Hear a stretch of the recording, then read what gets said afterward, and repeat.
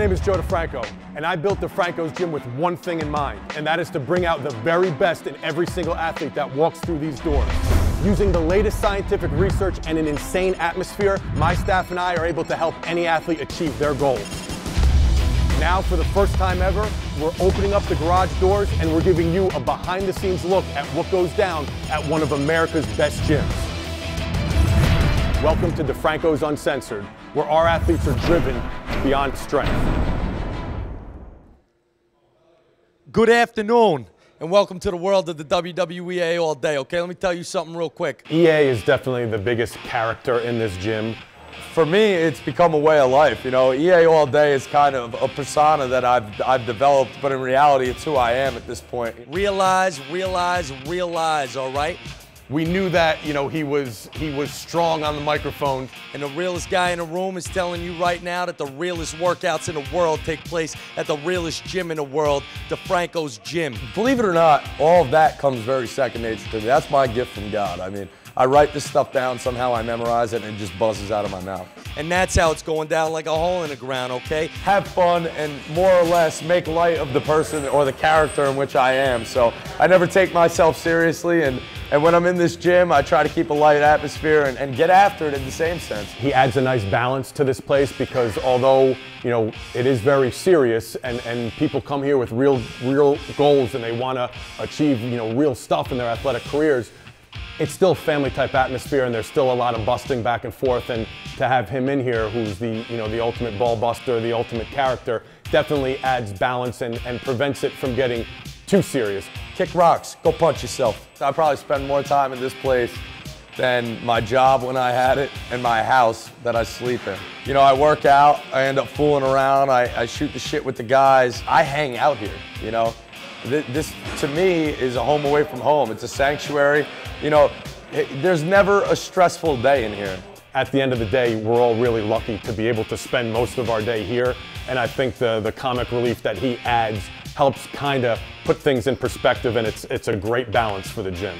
Without Joe, I wouldn't, Lord knows where I'd be. I wouldn't be in jail, and I wouldn't be in the gutter, but I wouldn't be here looking as good as I do, that's for sure.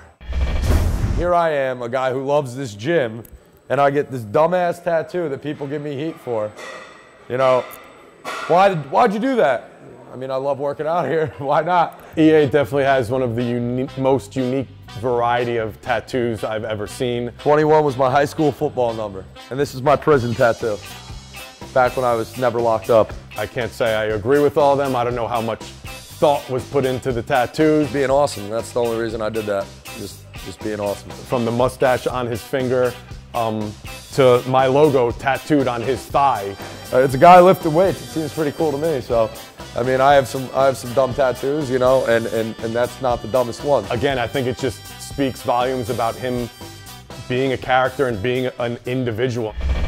I guess I started training with Joe when I was about 14 years old. I'm about 10 years deep now, and it's been paying dividends for me ever since. EA originally came here as a high school junior preparing for his senior year. Even though he always told me, from day one, he told me he wanted to become a professional wrestler. He was originally here to prepare for his senior year in high school football because he did play for a very small school that was kind of like the Bad News Bears of New Jersey. I mean, I knew what I wanted to do when I grew up, but football took over for me in high school. It was a lifestyle, and I wanted so badly to play college football. He came here, and I think being in this atmosphere and not being intimidated by the bigger name kids that were here. Guys like Brian Cushing were in here training, and you know, EA would be working out in the same group.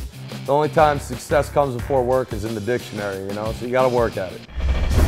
Somewhere along the line, I must have made somebody upstairs happy because my life has been a blessing. I had the opportunity to play college football, go away to college, you know, and then from there, manage Hooters. On Monday nights at Hooters, I would turn the volume on to Monday Night Raw. I would have the whole restaurant watching wrestling on Monday nights. You asked me in the 4th grade what I want to be, I'm telling you I want to be a pro wrestler. And that probably was the standard for most of my life, you know, and you couldn't tell me any differently.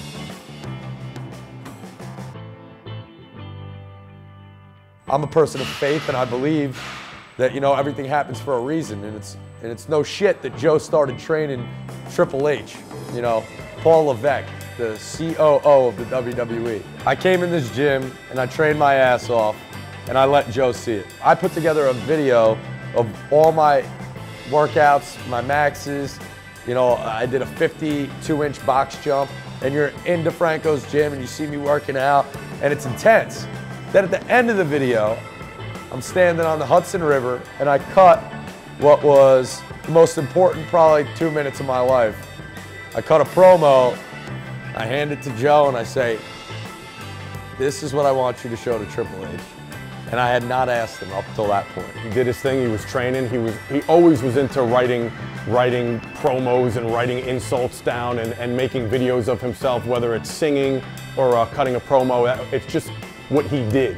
He had an idea of what I was doing. He's not a dummy. He saw me working out, he saw me filming it, he heard, but I didn't mention it to him. When I finally finished it, I said, watch this, and if it's good enough, you show it to Triple H.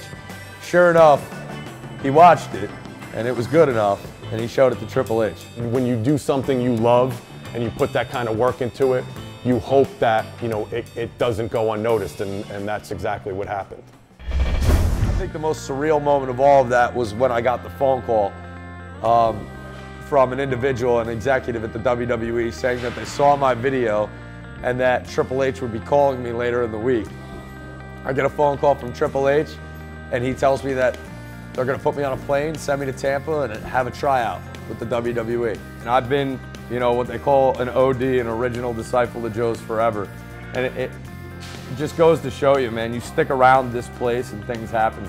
He's got a long road ahead of him, but you know, that long road starts with one step, one day. So I said, focus on the day-to-day, keep doing what you're doing, be the best every single day, and eventually those days are gonna add up.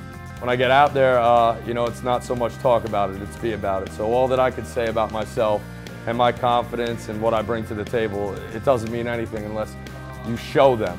So that's all I could do, and that's what I'm gonna have to do. And hopefully we're talking about him in a couple months or years, you know, being a big name in the WWE.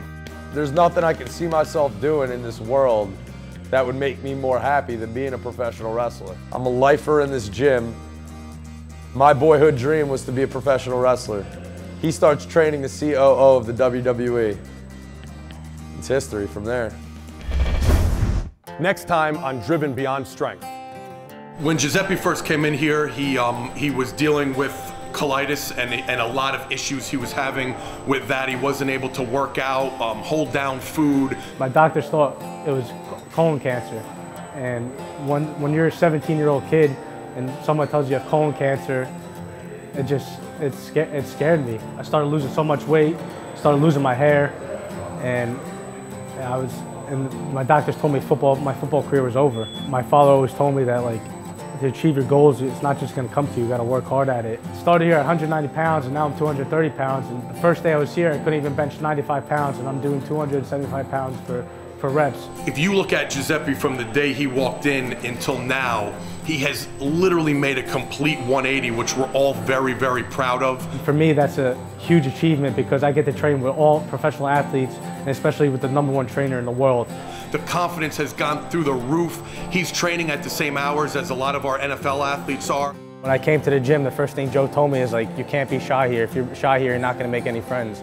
And since the first day, I'm the kid that talks to everybody. I'm always the first one to introduce everyone. And that made my confidence build up so much higher from me always thinking that I can't do something to my mentality now is like, I'm gonna do it and I'm gonna get it done.